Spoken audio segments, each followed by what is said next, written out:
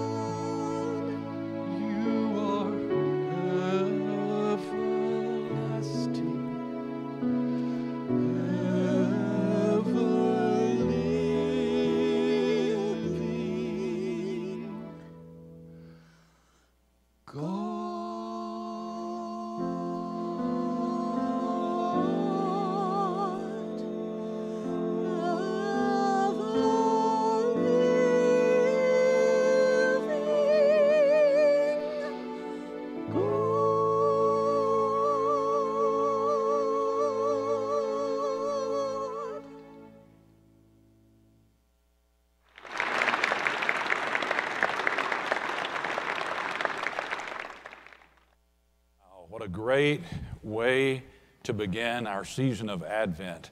These 4 Sundays of worshiping together that point us to the season. Not Advent means a season of preparation. It's not a preparation for Christmas. You're doing that. You're doing all the things that help you get ready to celebrate Christmas. Oh, it's more than that. For that group of people that we are reading about this morning, there was a preparation for the coming of Christ. For us today, it's a preparation for the coming of Christ and all that goes on between now and then, a season of preparation. And welcome to worship on this first Sunday morning of Advent. You might be a guest today. You've come with a friend or with somebody who invited you to church or just decided to be here this morning.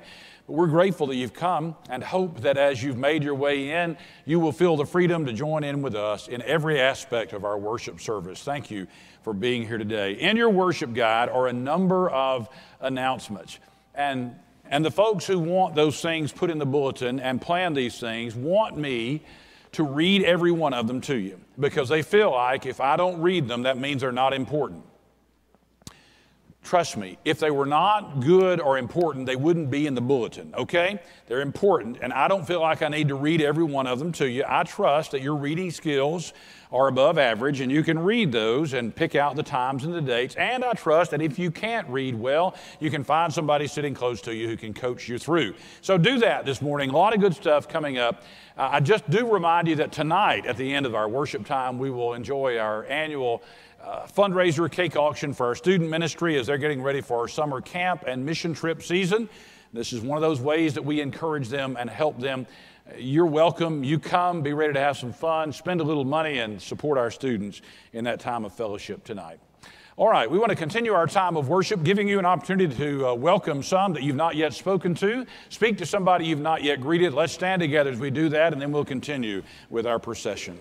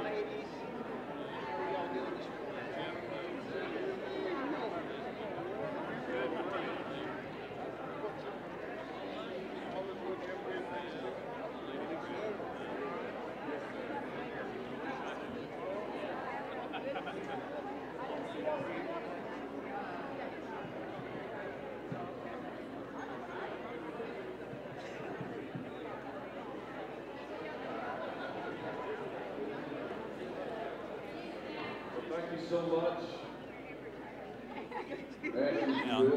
To be seated as we continue in our time of worship. Thank you so much.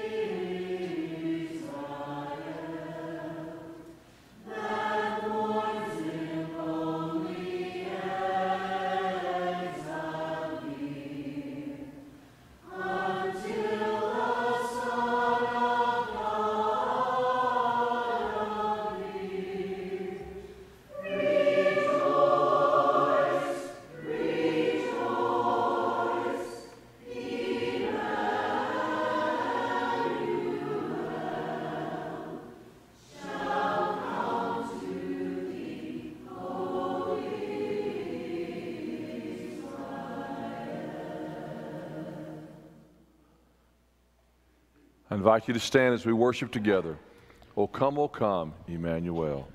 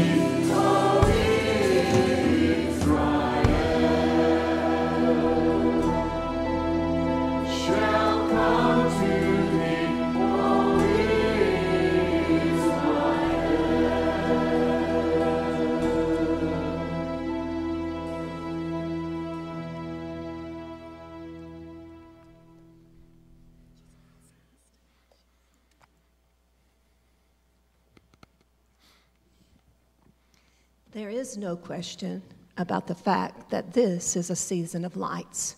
Christmas lights are a pervasive reminder of the season's arrival.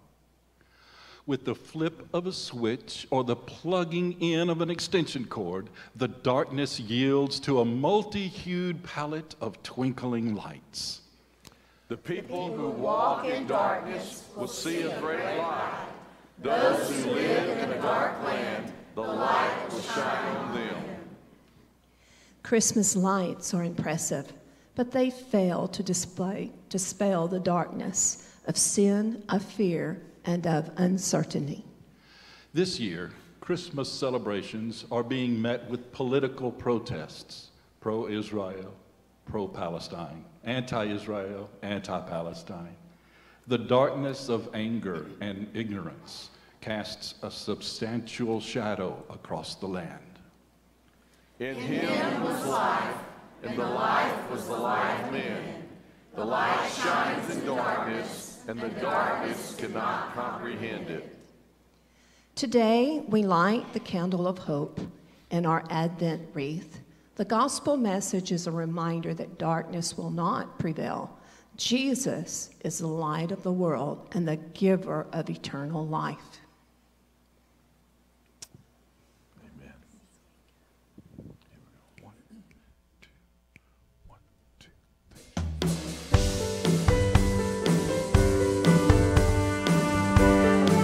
Here we go, church.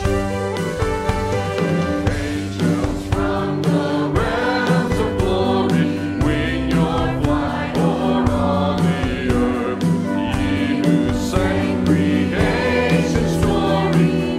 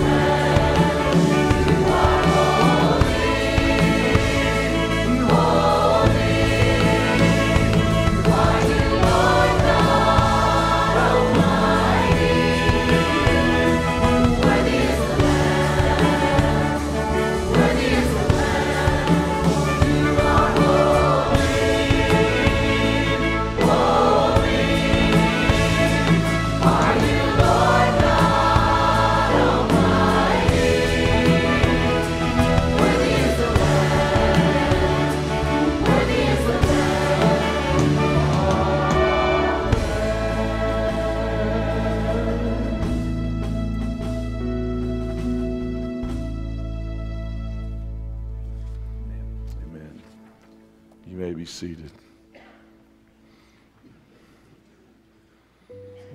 We come to bow down, to worship before the only one who is worthy. His name is Jesus.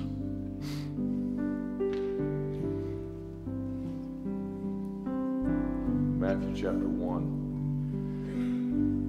The angel came to Mary and said, "You will bear a son.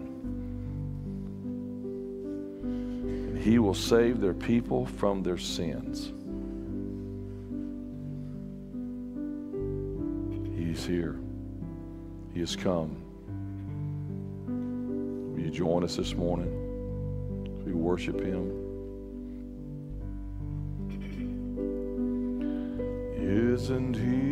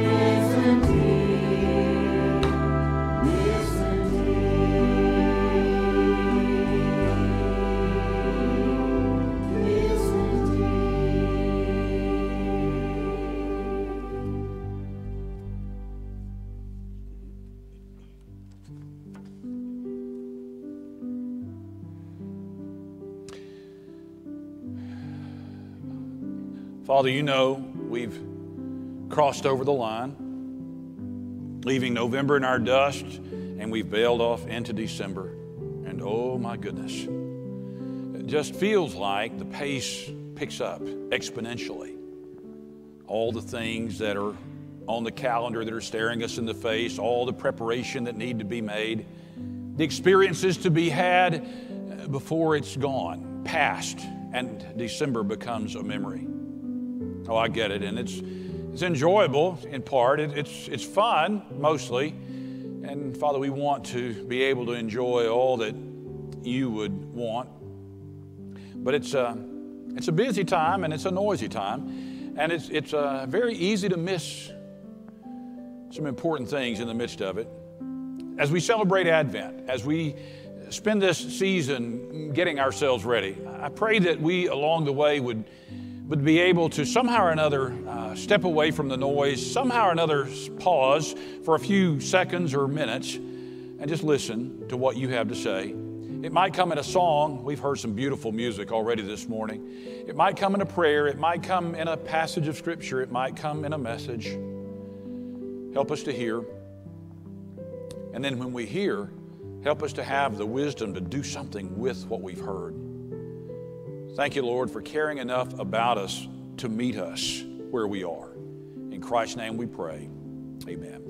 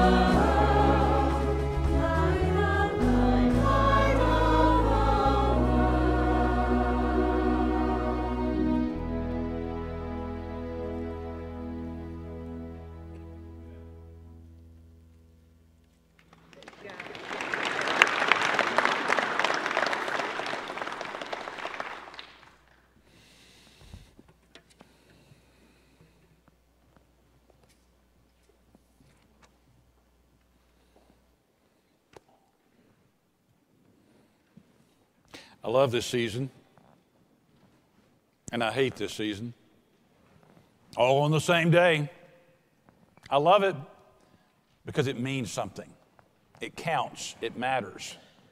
I hate it because we get so wound up in ourselves and in all that we try to stick into the season that oftentimes we get to a point where we're ready for it to be over with.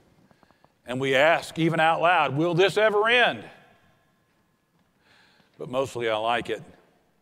I like it because I can see in the face of a child an innocence, a wonder, an excitement that they don't completely understand, but they know that it's good and they're glad to be a part of it. And that baby's eyes as she was ready to light that candle, just being a part of this service today and a part of this season, there is that anticipation, there is that excitement. It infuses us with an element of hope. And as we begin the season of Advent, that's the theme for this Sunday. It is a reminder for us that God is up to something and that God is with us. That's the overarching theme for Advent for this season. And today we have lighted the candle of hope. Where do you get your hope from? In this season, we attach it to a family gathering, perhaps, maybe exchanging of gifts. You know, a good time, a party. Businesses will have parties. Families will have gatherings, Sunday school classes. We're going to get together. We're going to eat. We're going to fellowship. We might exchange gifts. We hope to have a good time and walk away saying a good time was had by all. Maybe we are a little more grandiose in our expectation of good things that would give us a little hope. Maybe there can be a cessation of war, a permanent ceasefire in Israel and Gaza. Maybe a resolution of an ongoing conflict, physical healing. Just something out there, that carrot that's dangling out there that makes us move on, move ahead. Hope. Hope. We began this morning in this season of Advent by looking together in Isaiah chapter 9 at a promise that God made. He made it to a particular group of people who were in less than ideal circumstances. It was timely in that he delivered the promise at this particular moment. Timely in that we realize that the promise, the hope for the promise doesn't always come in ideal times. The promise, the hope doesn't always come when everything is beginning to come together. Oftentimes it comes in the midst of the mess, in the midst of the chaos. And yet the promise is there. And this was God's promise to and through the prophet Isaiah. I began reading in verse 2 of Isaiah chapter 9. The people who walk in darkness will see a great light. Those who live in a dark land, the light will shine on them. You shall multiply the nation. You shall increase their gladness. They will be glad in your presence, as with the gladness of harvest, as men rejoice when they divide the spoil. For you shall break the yoke of their burden and the staff on their shoulders, the rod of their oppressor as at the battle of Midian. For every boot of the booted warrior in the battle tumult and cloak rolled in blood will be for burning, fuel for the fire. And in those familiar words, for a child will be born to us, a son will be given to us, and the government will rest on his shoulders. And his name will be called Wonderful Counselor, Mighty God, Eternal Father, Prince of Peace. There will be no end to the increase of his government or of peace on the throne of David and over his kingdom, to establish it and to uphold it with justice and righteousness from then on and forevermore. And in a final word, the zeal of the Lord of hosts will accomplish this.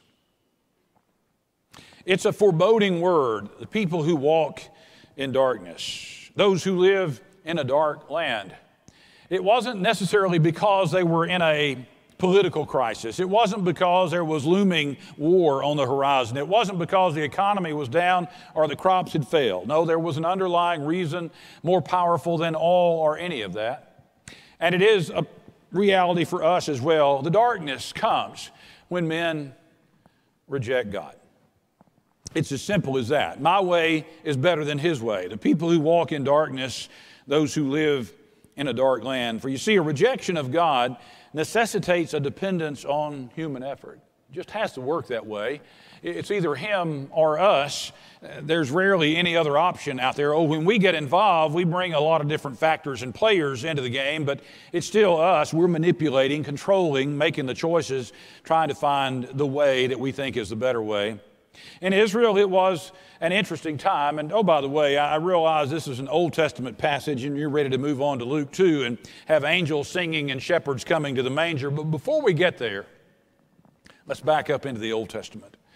And for a moment, read this passage of Scripture and realize, and if you want to back up to chapter 7 and 8, do that. You want to read past where we stopped this morning, do that. You're going to find this, that there are some striking similarities between what was going on in their world and what's going on in ours. And there are some interesting parallels between human nature in that Old Testament setting and human nature in 2023. Very, very interesting. At least it is to me, and I hope it might be to you as well. But the truth remains the same. The darkness comes when we reject God. The divided kingdom of Israel had come to rely on kings, on armies, and on their wealth. You see, they always held out hope that the next king will be the one. The next king will get us out of this mess, out of this quagmire that we're in, and he will take us to heights of glory that we've never experienced before as a nation. The next succession, rarely was it an election as we know elections, it was whoever the son was that was next in line after his father died or got knocked off, and more often than not, they got knocked off than died.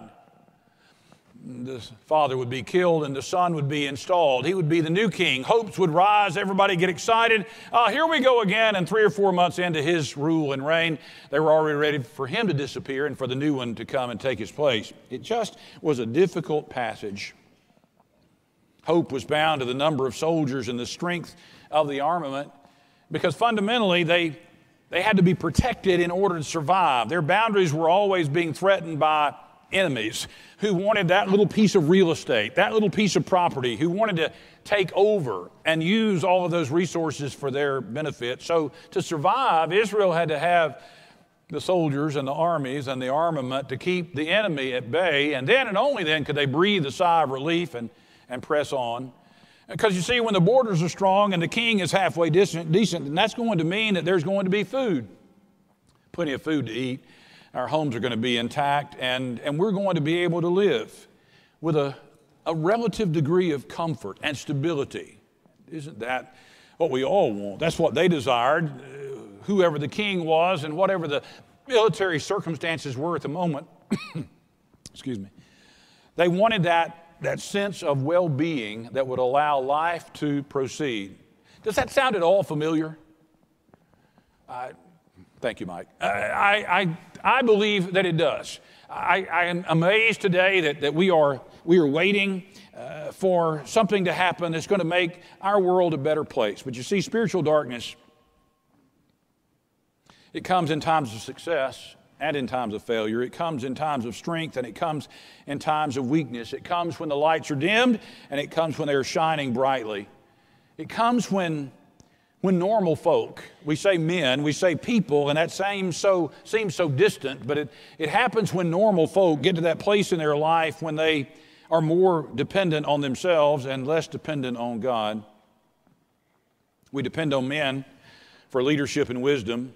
We rely on our material possessions as well. Focusing on our pleasure and our comfort, that becomes job one. And then there comes to be a general neglect of the truth. I'm not a doom and gloomer. I hope I've never come across that way. I'm not one of those prophecy guys who just wants to beat you about the head and shoulders with how bad the world is, so we better turn or burn, get right or get left.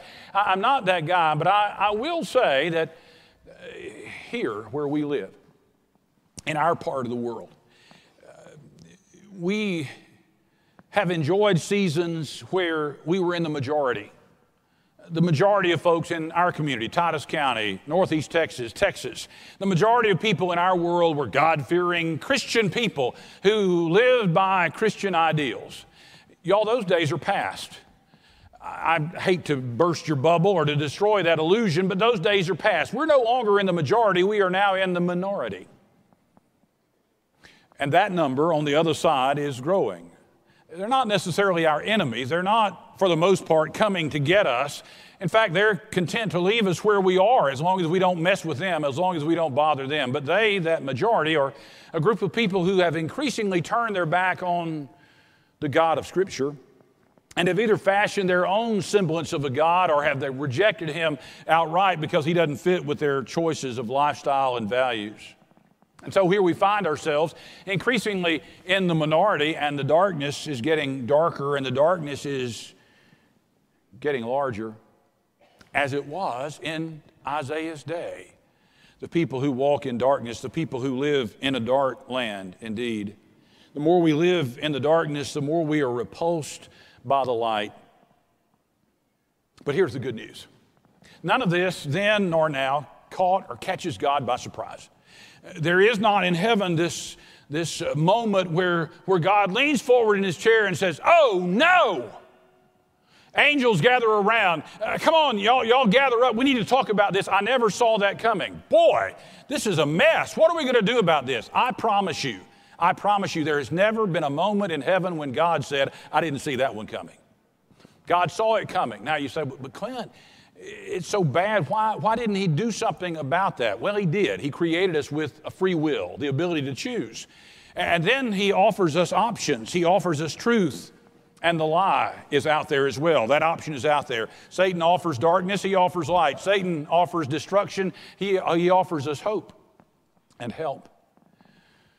So he had a plan. The second part of the text, that promise is revealed. The promise of God is cloaked, wrapped in the most humble trappings.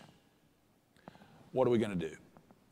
Hand-wringing ensues. What are we going to do? God gives a promise. In verse 6, that promise is filled out, fleshed out. For a child will be born to us, a son will be given to us, and the government will rest on his shoulders, and his name will be called Wonderful Counselor, Mighty God, Eternal Father, Prince of Peace.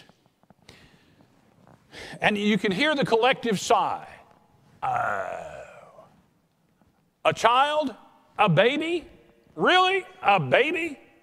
We don't need a baby. We need a king. We need a good king. We need a king who believes what we believe, a king who will be for us and with us. We need a strong king who will be feared by the others in the area. We need a leader. We need somebody with a pedigree. A child will be born to us. Where? Where did they say? Oh, you know what that other prophet said.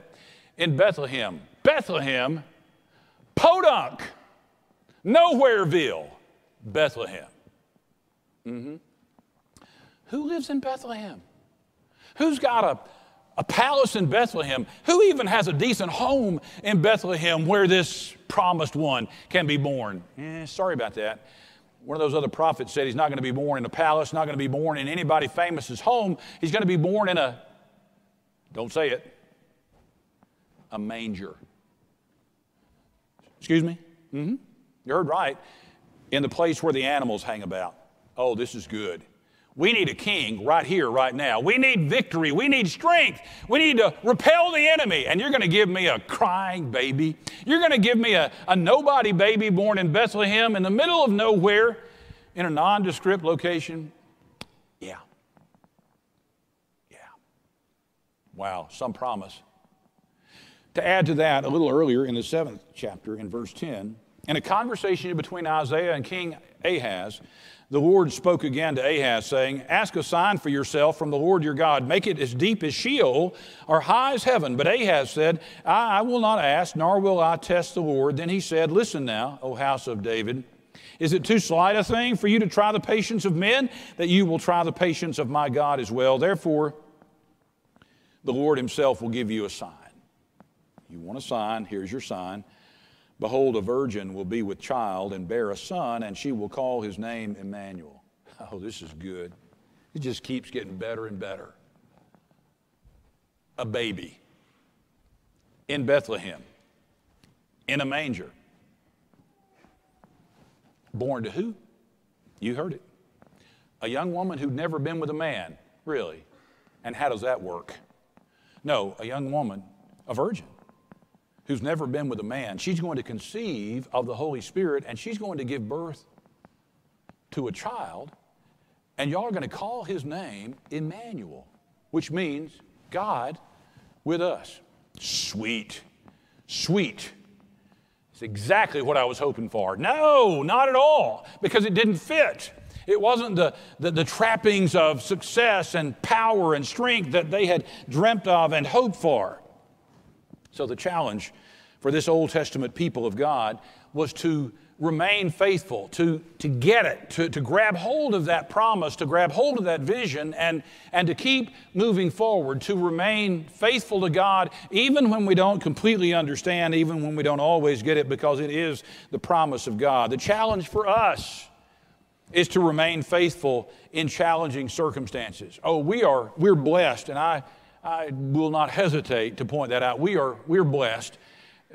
Folks live in circumstances in other parts of the world, circumstances that you and I can't dream of. You see, our worst nightmare would have been this morning, waking up with no electricity, having to get dressed in the dark. A bad morning when you broke a fingernail. A bad morning when the coffee pot malfunctioned and you didn't have your coffee before you came to church. A bad morning, you got a speeding ticket on the way to church. Oh, bless our hearts. We are blessed, y'all. We are so very, very blessed. But that doesn't diminish the fact that we live in a world where there's a profound sense of hopelessness.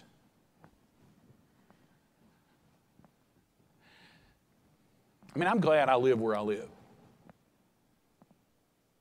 I look at those news videos, and I consider the source and what angle they're coming from, their particular bias, but I watch the news videos.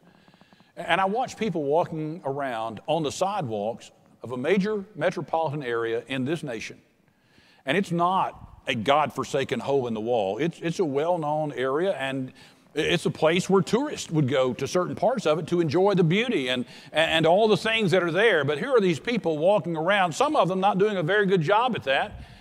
Some of them are hunched over and they're stuck in one position with a blank stare, while others shuffle along as if they're 95, 100 years old. I have to pick a number beyond people in the room, and that's getting increasingly difficult to do. Shuffling along as if they have no energy and no desire to go anywhere. And then there are those just laying out on the sidewalk because that's their home, and that's where they were able to get after their last fix. That's in the United States. And they're not animals, they're people. And they got sucked into a lifestyle and sucked into an addiction that has sucked the life and light out of them. You say, whew, I'm so glad I don't live there. Well, me too. I mean, I'm glad we don't have to walk over addicts on the sidewalks on our town square. I'm glad that we don't have to worry about the local dealer standing on the corner down there passing out his wares to those who are hungry for their next fix. I'm glad that I don't live there, but y'all, again, not to be a doomsayer, we're not all that far from that situation. There are people around us who are that needy, who are that hungry, who are looking for it. It hadn't gotten that bad yet, but they're looking for it to give them a fix, to get them through the day, to get them through the circumstance, to get them through the moment. Our difference is in degree, not in kind. For when we reject God and turn to ourselves, we're going to look for something or somebody. We strive to elect politicians who will be our deliverer. There's so much hope now for November of 2024. Oh, this next one's going to be different from all the others. We're going to find somebody who will be our deliverer, somebody who will deliver us from all the woes of the world and take us to a new promised land. Listen to me, hear me clearly. We do not need a deliverer. We already have one. We cannot elect a Messiah. God has already provided the Messiah in His Son, Jesus Christ. What we do need are politicians who will faithfully execute their responsibilities as representatives of the people and not get confused about the fact that they're not God on either side of the party line. We rely on a paycheck, stock market, mutual funds to provide security, and I get that. I like that myself. But the market is so fluid. Gasoline prices change from day to day. Again, I tell you, a sheik sneezes in the Middle East and gas prices go up 15 cents a gallon. It just blows my mind. And we yearn for this security. Oh, if I just had this much money. Oh, if I just had this much in my savings account. Oh, if I just made this much money. If my check was this big, then I would be okay. And we're looking for that security. But the fact is, we have security. We need things. I get that, but we have security. Isaiah shared those names that Jesus would be called by, and one of those couplets was, He will be called the Eternal Father. You know what that means? It means that when the world is bright and shiny and good and you are happy and sassy and fat and content in all that you've got, He is our eternal Father. But when the world is bad and you've lost your job and your people have turned against you and you are struggling to make ends meet and you are down on everything, our God is still eternal Father. He doesn't change because things are good one day and bad the next. We can count on Him being faithful and true. We fret over the latest physical ailment or social epidemic. Believe you me, I know. I live in it along with you. We react and we overreact. We jump to conclusions. This isn't mine. Somebody else said this, but I love it. For some of you in this room, the only exercise you get is jumping to conclusions. Prematurely. Because you hear something or you read something and go, oh, no. Did any of you ever read Chicken Little? Did you ever read that children's story? An ignorant little chicken. The sky is falling, the sky is falling. And so here's what good Christian people do. The sky is falling, the sky is falling. Oh, dear God, please keep the sky from falling. And God, I think so many times says, people, who told you the sky was falling? It was on the internet. Oh, and we all know, even God would say, everything on the internet is true. And I think He would ask, what did I tell you?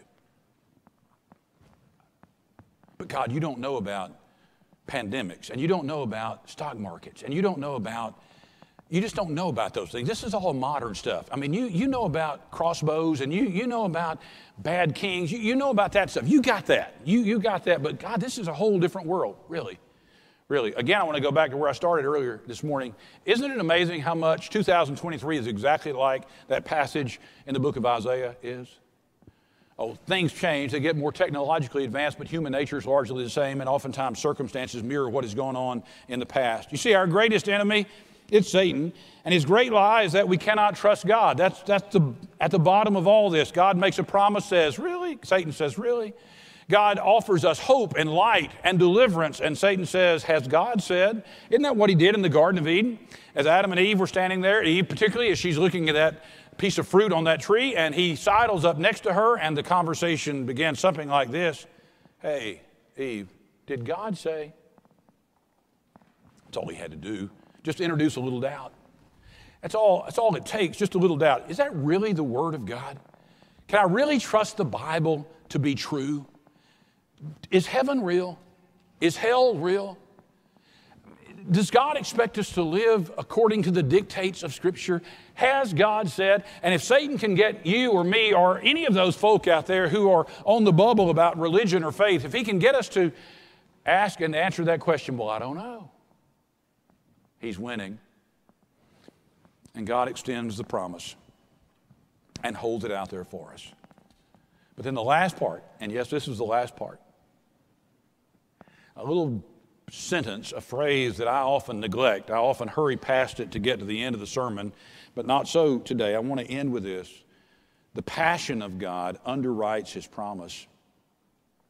There will be no end to the increase of his government or a peace on the throne of David and over his kingdom, to establish it and to uphold it with justice and righteousness from then on and forevermore, period. And then this sentence, the zeal of the Lord of hosts will accomplish this.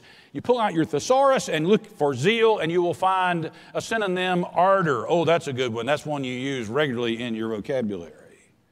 Ardor. No. Zeal, ardor. Oh, there's a third one, and I think we can understand that. Passion. The passion of the Lord of hosts will accomplish this. In the light of what's going on, what's our God doing? Is he disengaged, uninterested?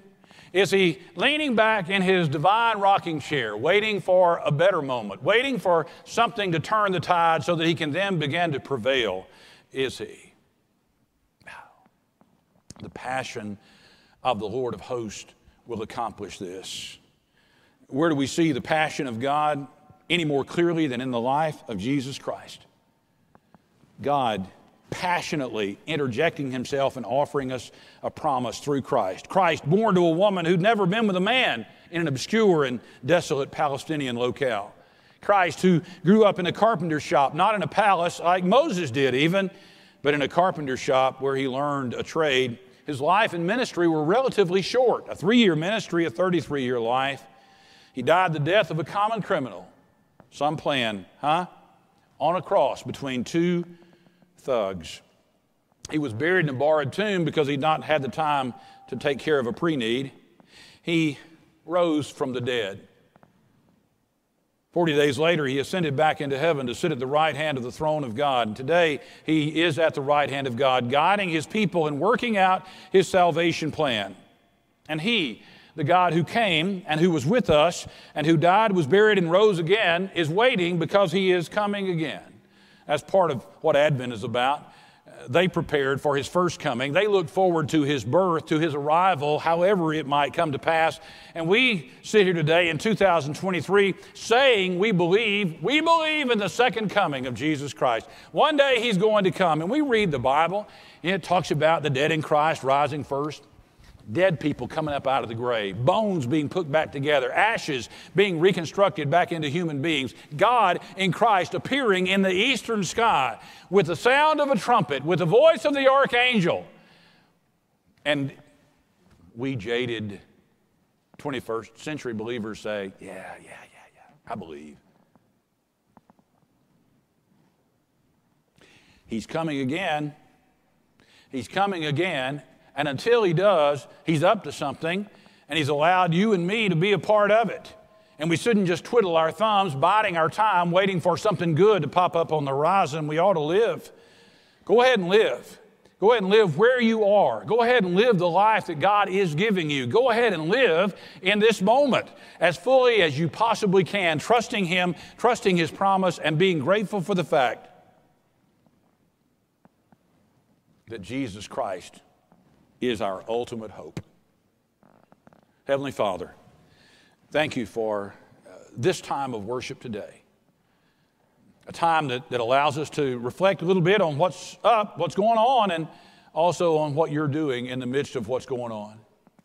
Father, I pray for us that we would resolve among ourselves to get on with it.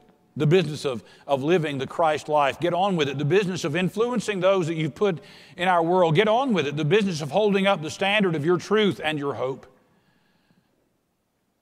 And I pray for him, for her, sitting here this morning, who's wondered if there was anything more than this world has to offer, and it's finally crystallized. It's become clear that, yeah, there's more, and his name is Jesus.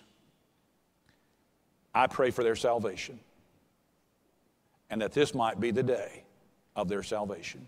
Bless this invitation. Use it for your purposes. In Christ we pray. Amen.